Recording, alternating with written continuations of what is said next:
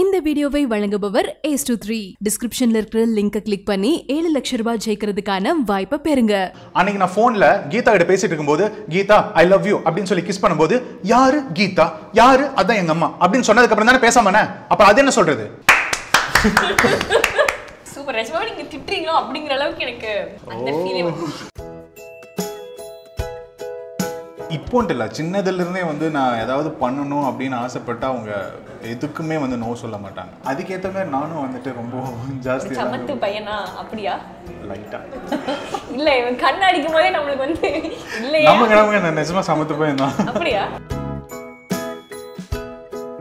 உங்களுக்கு எந்த மாதிரி ஒரு பர்சன் பிடிக்கும் ஃபீமேல்? நான் ஃபர்ஸ்ட் திங் வந்துட்டு நல்லா கலகலன்னு இருக்கணும். ஜாலியாலாம் பேச ஆரம்பிச்சிட்டாங்கன்னா எனக்கு அது போதும். இன்னும் ஒரு சின்ன டிப், ஒரு சீக்ரெட் ஆக்சுவலா. lot of female followers because of the romance. இதை ஏங்க கேட்குறீங்க? ஃபர்ஸ்ட் எல்லாம் வந்து எனக்கு ரொமான்ஸே வர மாட்டேங்குது அப்படின்னு தான். நீ அதுக்கெல்லாம் சரிப்பட்டு வர மாட்டேன் அப்படின்னு சொல்லிட்டாங்க. எனக்கு பக்குன்னு. ஆனால் இப்போ வந்து லைட்டாக இம்ப்ரூவ் பண்ணியிருக்கேன்னு நினைக்கிறேன். எங்கே நீங்கள் ஹோம் ஒர்க் பண்ணுறீங்க? எங்கேயுமே பண்ணலைங்க. நான் வந்து இப்படி எல்லாம் எக்கு தப்பாக கேட்டு மாட்டி விடக்கூடாது. சாரி. weirdest fan encounters எல்லாம் இருக்கும்ல, இந்த மாதிரி ஏதாவது ஒரு மொமெண்ட்? ஒரு பையன் வந்து திடீர்னு ஓடி வந்துட்டு அண்ணா உங்களை ரொம்ப பிடிக்கும், ஒரு செல்ஃபி எடுத்துக்கலாமா அப்படின்னு. ஓகே கம், செல்ஃபி தானே, நோ ப்ராப்ளம். செல்ஃபி எடுத்தேன்னா அண்ணா நான் ஒரே ஒரு வாட்டி உங்களை கிஸ் பண்ணிட்டோம் அப்படின்னு. உங்களோட ஃபேன்ஸ்க்காக ஒரு சாங் டெடிகேட் பண்ணோம். ஒரு நிமிஷம் கூட என்னை பிரியவில்லை, விவரம் ஏதும் அவள் அறியவில்லை, என்ன இருந்த போதும் அவள் எனதில்லையே, மறந்து போயின் மனமே. ஹலோ IndiaGlitz வியூவர்ஸ், நான் ஷர்மிதா. என்னோட இருக்கிறது ஆக்டர் திரவியம் அவர்கள். ஈரமான ரோஜாவே சீரியல் பார்த்துருந்தீங்கன்னா உங்களுக்கு எல்லாத்துக்குமே தெரியும். நம்ம தமிழ்நாடோட ஃபீமேல் அட்டென்ஷன் அப்படியே முழுக்க முழுக்க கிராப் பண்ணிட்டு இருக்க ஒரு ஆக்டர் தான் நம்மளோட இருக்காங்க. Hi sir. Hi hi. எப்படி இருக்கீங்க? ரொம்ப நல்லா இருக்கேன். நீங்கள் எப்படி இருக்கீங்க? நல்லா இருக்கேன், தேங்க்யூ. எப்படி இருந்தது நம்மளோட இன்ட்ரோடக்ஷன்? அது உண்மை தானே? அது இல்லை, அவங்க அட்டென்ஷனை கிராப் பண்ணுற அளவுக்கு நான் இன்னும் வரல. பட் தன்னடக்கங்கிறாரு. இல்லை, யா அஃப்கோர்ஸ் லைக் நிறைய பேர் சொல்லியிருக்காங்க கேர்ள்ஸ் ஃபேன்ஸ் வந்து ஜாஸ்தி அப்படின்னு சொல்லிட்டு. So thankful for them. நீங்கள் வந்து ஒரு மேரிட் பர்சன் அப்படின்றது எத்தனை பேருக்கு தெரியும்னு எனக்கு தெரியல. அவர் வந்து மேரிட் அண்ட் தெரியாதவங்களை விட்டுருங்க, அவங்க தெரியாமல் விட்டுருங்க. It's okay. ஏமா என்னோட பொழப்ப நாசம் பண்ணுறேங்கிற மாதிரி இருந்தது. பட் அவங்க வந்து லாட் ஆஃப் ஃபீமேல் அட்டென்ஷன் நம்ம சொன்ன மாதிரியே முன்னாடியே வந்து இருக்கும். அது எப்படி அவங்க வந்து எடுத்துக்கிறாங்க எனக்கு புரியல. யார் எடுத்துக்கிறாங்க? உங்கள் வைஃப். அவங்க ரொம்ப ஈஸியாக தான் எடுத்துக்கிறாங்க. ஓகே. அவங்கள பொறுத்த அளவுக்கு அவங்க ஆடியன்ஸ்க்கெல்லாம் வெற்றியை தான் பிடிக்குது, நாட் திரவியம். அதாவது வெற்றி ஒரு கேரக்டர், அதனால தான் வந்துட்டு ஸோ இந்த பர்சன் இந்த கேரக்டர் ப்ளே பண்ணுறாரு அப்படிங்கிற ஒரு இது மட்டும்தான். ஸோ அவங்க தெளிவாக இருக்காங்க, ரெண்டுக்கும் தனியாக ஒரு டிஃப்ரென்ஷியேட் பண்ணி வச்சுருக்காங்க. பட் எப்பாவது ஜெலசி, ஒரு பொசசிவ்னஸ் அது இல்லை, எனக்கு தெரிஞ்சு இல்லை. அவங்க ரொம்ப கூல். ஓகே. ரொம்ப ஜாலியாக இது பண்ணிப்பாங்க. அந்த ரொம்ப ஜெலசி, பொசசிவ்னஸ் அதெல்லாம் இல்லை. அவங்களுக்கு தான் தெரியுமே இந்த லெவலில் இருக்காங்க அப்படிங்கிறது, அதில் ரொம்ப தெளிவாக இருக்காங்க. ஸோ பிளஸ்ட் இந்த அந்த விஷயத்தில் நீங்கள். எஸ். அண்ட் அவங்கள எப்படி மீட் பண்ணீங்க? இது அரேஞ்ச்டா, லவ் மேரேஜா, என்ன அவங்களோட? we know each other for like very long time. Okay. So அதுக்கப்புறம் அதை ரெண்டு ஃபேமிலியுமே வந்து டிசைட் பண்ணிட்டாங்க. நாங்கள் ஃபஸ்ட்டு சொன்னோம் வீட்டில், இந்த மாதிரி பேச்சுவாக்கில் இது பண்ணதான். இன்ன வரைக்குமே வந்து we are very good friends தான். அதுக்கப்புறம் தான் ஒரு கப்புள்.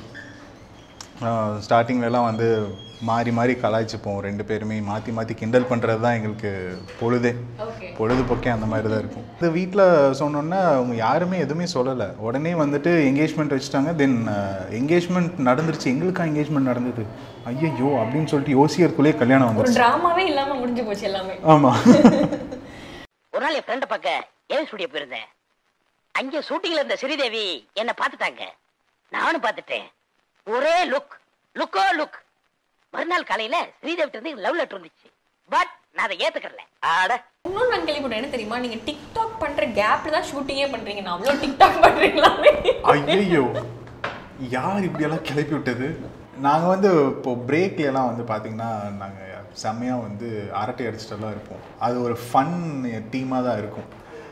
ஸோ அந்த டைமில் சும்மா ஒருத்தங்களை கலாய்க்கிறதுக்கு இதெல்லாம் வந்து அப்படி ஃபன்னாக ஆரம்பித்தது தான். ஒரு கட்டத்தில் வந்து எப்படி போச்சுன்னா நீங்கள் கேட்ட மாதிரி தான் டிக்டாக் பண்ணிட்டு இருப்போம், அங்கே ஷார்ட் கூப்பிடுவாங்க, இருங்க வரேன் அப்படின்னு சொல்லிட்டு இங்கே பண்ணுற மாதிரி எல்லாம் போயிருக்கு.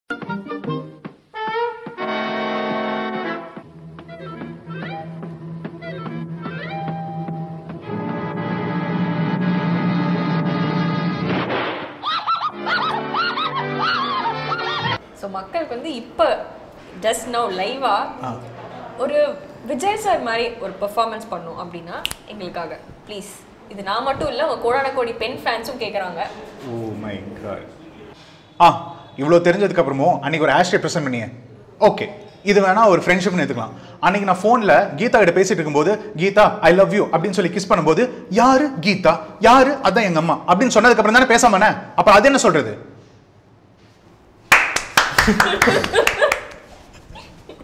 சூப்பர். நிஜமாவே நீங்க திட்டுறீங்களோ அப்படிங்கிற அளவுக்கு எனக்கு யூனோ அந்த ஃபீலிங். அண்ட் இன்னொரு ஆக்டிங் டெக்னிக் இல்லைன்னா ஆக்டிங் பர்ஃபார்மன்ஸ் உங்ககிட்ட இருந்து பார்க்கணும் அப்படின்னா நீங்க உங்க சீரியல்ல இருக்கிற ஒரு ஆர்டிஸ்ட்டை யூனோ அந்த மாதிரி நீங்க பெர்ஃபார்ம் பண்ணலாம். நான் வந்து அது எந்த ஆர்டிஸ்ட் உங்க சீரியல்ல நான் கண்டுபிடிப்பேன். ஓகேவா? Okay okay. டேய் வெற்றி, உன்னை கொல்லாம விட்ட மாட்டேன்டா. யாரு இது? வந்து வில்லன். வில்லன் பேர் வந்து Azhagar. Super, S, very nice. So அடுத்தது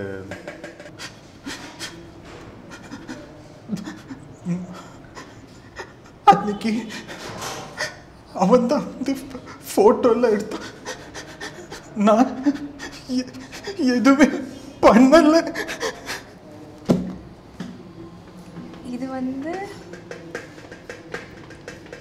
இது வந்து ஹீரோயினோட தங்கச்சி. Oh my God, brilliant. And உங்களோட ஃபேன்ஸ்க்காக ஒரு சாங் டெடிகேட் பண்ணோம், எஸ்பெஷலி உங்களோட பெண் ரசிகைகளுக்காக.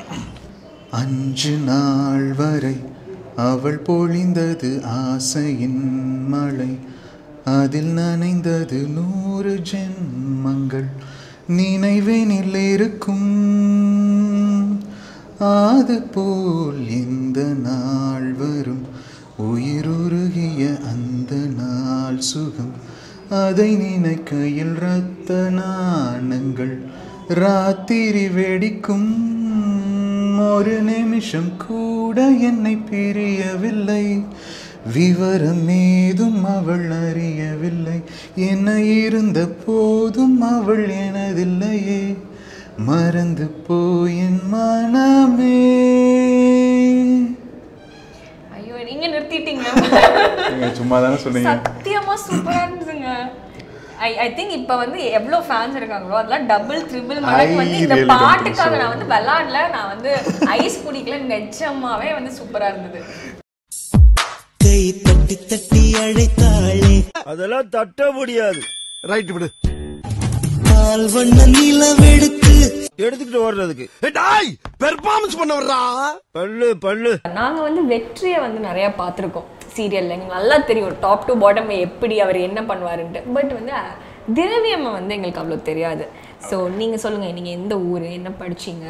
திரவியம் இஸ் அ வெரி சிம்பிள் காய், ரொம்ப ரொம்ப ஒரு நார்மலான பர்சன் தான். வெற்றிக்கும் திரவியம்க்குமே வந்துட்டு நிறைய வித்தியாசங்கள் இருக்குது. படித்ததெல்லாம் வந்து என்னோடய காலேஜ் கோயம்புத்தூரில், I did my viscom. So அதுக்கப்புறம் அனிமேஷன் அண்ட் விஎஃப்எக்ஸ் படித்தேன். தென் ஐ காட் பிளேஸ்ட். அங்கே நான் எங்கே படித்தனோ அங்கேயே எனக்கு ஒரு பிளேஸ்மெண்ட்டும் கிடச்சிது.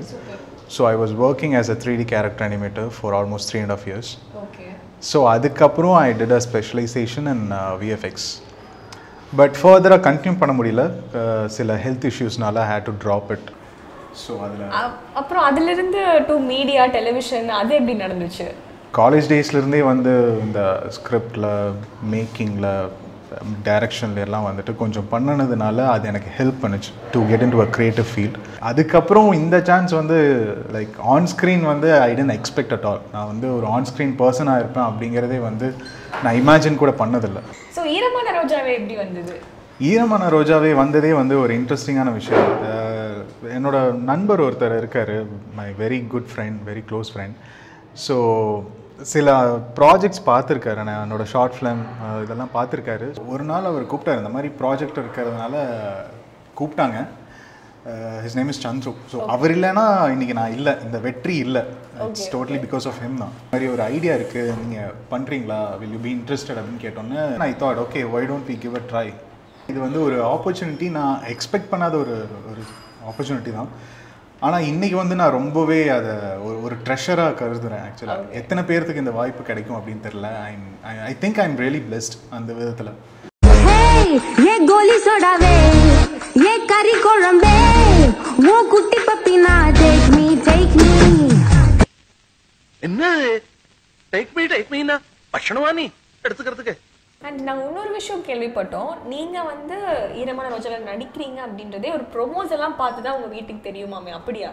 ஃபஸ்ட்டு ப்ரோமோக்கு முன்னாடி டேரெக்டாக எபிசோட் தான் ஷூட் பண்ணாங்க. ஸோ கொஞ்சம் எபிசோட்ஸ் முடிஞ்சதுக்கப்புறம் தான் ப்ரோமோவே ஷூட் பண்ணி விட்டாங்க. அந்த ப்ரோமோ டெலிகாஸ்ட் ஆகிற வரைக்கும் யாருக்குமே தெரில, ஒய்ஃபை தவிர வேறு யாருக்குமே தெரியாது. Even my mom R other relatives, family, friends யாருக்குமே எதுவுமே சொல்லலை. விஜய் டிவி பார்த்துட்டு இருக்கும்போது இந்த ப்ரோமோ வந்தோன்னா அப்படியே ஷாக் ஆகிட்டாங்க. இந்த பையன் இங்கே பார்த்த மாதிரி இருக்கே, ஒருவேளை இவன் தான் அவனா அப்படிங்கிற மாதிரிலாம் யோசிக்க ஆரம்பிச்சுட்டு அப்புறம் மாற்றி ஃபோன் வர ஆரம்பிச்சு. நம்புங்க அது நான் தான் அப்படின்ட்டு எல்லாத்தையும் கன்வின்ஸ் பண்ணுறதுக்கே எனக்கு வந்து கிட்டத்தட்ட ஒரு வாரமாச்சு. എന്റെ അപ്പൻ എന്തായാലും സമ്മതിക്കുമെന്ന് തോന്നുന്നില്ല. എന്തിന്? നിന്നെ കെട്ടാൻ. എന്താ വേണ്ടേ? വേണം வேணும் வேணும். அண்ட் பிகாஸ் நிறைய பேர் வந்து டெலிவிஷன் சினிமான்னு இருக்கும்போது சப்போர்ட் பண்ணுறதுங்கிறது ரொம்ப சில ஃபேமிலிஸ் தான் வந்து அந்த மாதிரி பண்ணுவாங்க. பட் யுவர் ஃபேமிலி வந்து அந்த விதத்தில் ஐ எம் ரியலி பிளெஸ்ட். ஏன்னா இப்போன்ட்டு இல்லை, சின்னதுலேருந்தே வந்து நான் ஏதாவது பண்ணணும் அப்படின்னு ஆசைப்பட்டால் அவங்க எதுக்குமே வந்து நோ சொல்ல மாட்டாங்க.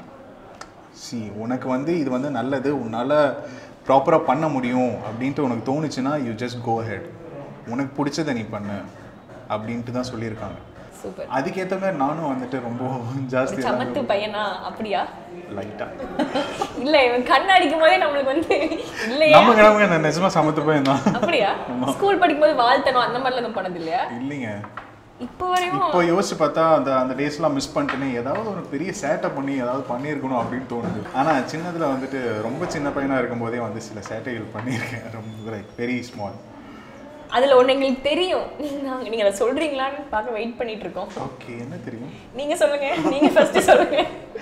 இல்லை, ஆக்சுவலாக kinder garden like LKG UKG டைம்லாம் வந்துட்டு என்னோட டீச்சர்ஸ்க்கெல்லாம் வந்து பெட். ஓகே, அவங்க வந்து அப்போவே கரெக்ட் பண்ணிட்டேன். டீச்சரை கரெக்ட் பண்ணாரா? ஓ, என்னது ஹேஷ்டேகா இல்லை டைட்டிலா? டைட்டில் கிடைச்சிருச்சு எங்களுக்கு. Oh my God. சொல்லுங்க. அது எப்படின்னா எங்கள் வீட்டில் வந்து நிறையா பூச்செடியெல்லாம் இருக்கும், ரோசஸ் நிறையா இருக்கும். ஓகே, டெய்லியும் வந்துட்டு ஒன்று பறிச்சுட்டு போய் எங்கள் கிளாஸ் மிஸ் இருந்தாங்க அப்படின்னு சொல்லிட்டு கொடுத்துருவீங்க. ஆமாம், அவங்களும் வந்து அது பாசமா ஹாய் ஸ்வீட் பாய் அப்படின்னு சொல்லிட்டு செய்வாங்க. மற்றபடி இந்த ரோஸ் வேற யாருக்காவது டீச்சர் இல்லாமல் ஸ்டூடெண்ட்ஸ்க்குள்ள எப்போது பாஸ் பண்ணியிருக்கீங்களா? இல்லை, அந்த ரிஸ்க்கெல்லாம் எடுத்தது இல்லை. ஒரு வாட்டி கூட ஒரு க்ரஷ்ஷு க்ரஷ்ஷெல்லாம் வந்து யாருக்கு தாங்க இல்லாமல் இருந்திருக்கும். க்ரஷ்ஷஸ் வந்து இருக்கதானே செய்யும். இந்தா பேரு ஊரு விலாசம் எல்லாம் சொல்லு. உங்க வேற சொல்லுங்க. மயில்சாமி. அவர் பஞ்சாதி நானே முப்பாத்தா பேரடி தெருவு பாப்பநாயக்கம் பாளையம் கோயம்புத்தூர். தப்பி தவறி அந்த தெரு பக்கம் வந்துடாத, நாய்க்கு ஜாஸ்தி. ஸ்கூல் அண்ட் காலேஜ் லைஃப்ல நீங்க ரொம்ப சமத்து பையன் அப்படின்லாம் நீங்க சொல்லி எஸ்கேப் ஆகலாம் அப்படின்னு ட்ரை பண்ணீங்க.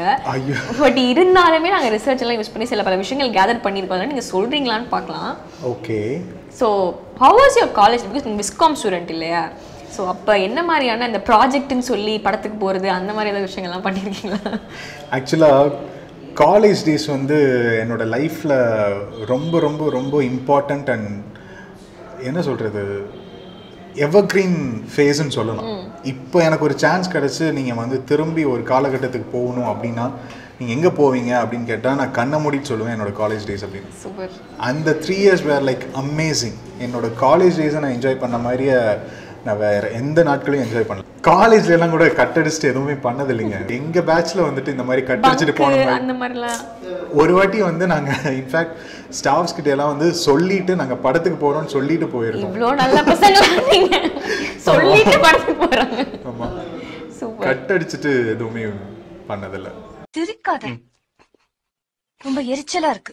நான் என்ன பண்றது? Manufacturing defect. பிறந்ததுல இருந்தே இப்படிதான். I love you. What? I love you.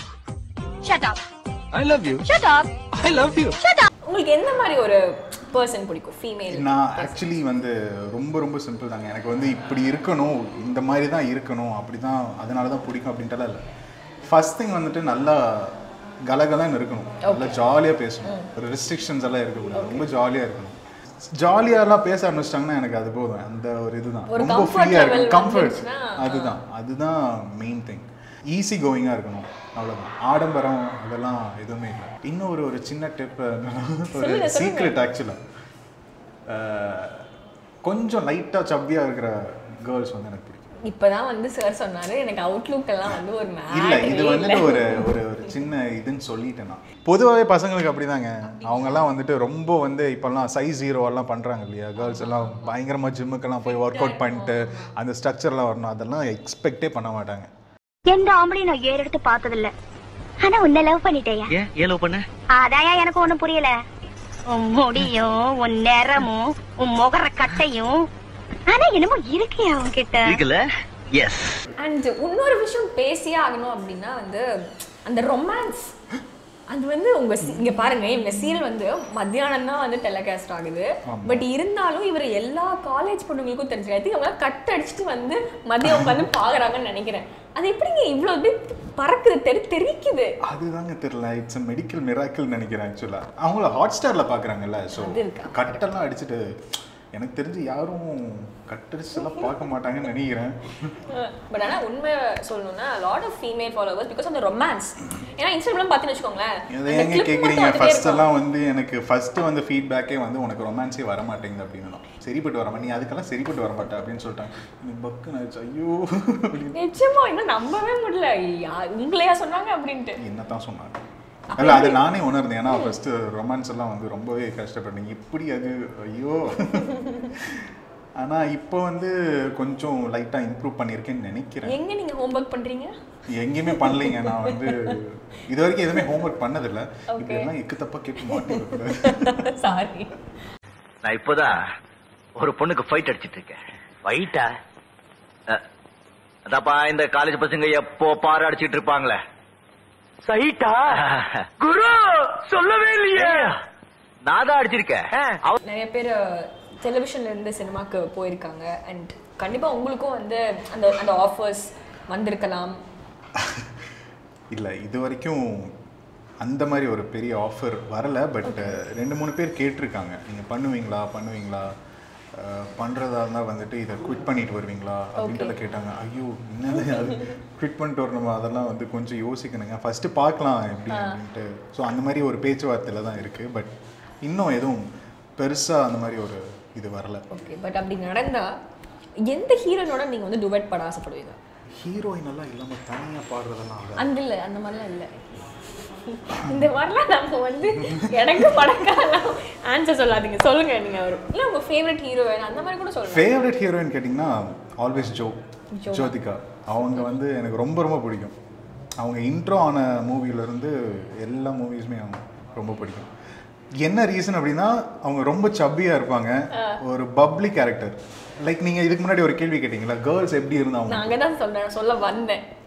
அதுதான், அது அங்கிருந்து தான் ஆரம்பிக்குது. அப்போ ஜோ மேம் கிட்ட தான் அந்த பப்ளினஸ் எல்லாம் நீங்கள் வந்து பிடிச்சிருக்கீங்க. பட் இருந்தாலும் coming back to my real question, நீங்கள் வந்து எந்த ஹீரோனோட டுவெட் படம் ஆசைப்படுறீங்க? ஹீரோயின்ஸ்னு வச்சுக்கலாமா? அதான் சொல்கிறேன், I am open. Actually divide பாடுறதுன்னு ஆயாச்சு, இவங்க கூட தான் பாடணும் அப்படின்னு ஏன் நான் பாரபட்சம் பார்க்கணும்?